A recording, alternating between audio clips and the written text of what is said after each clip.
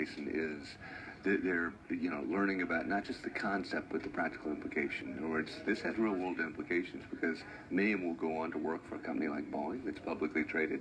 They could work for Bojangles. You go down the list of different companies that have a public imprint.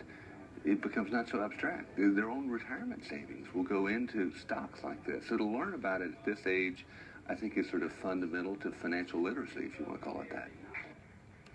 You just heard from U.S. Representative Mark Sanford. He was at Mason Prep today. He visited the 8th grade algebra class as part of the Capitol Hill Challenge. The challenge matches members of Congress with students competing in this stock market game. The game allows teams of students from all over the country to learn about the stock market by managing a hypothetical portfolio. If you're a driver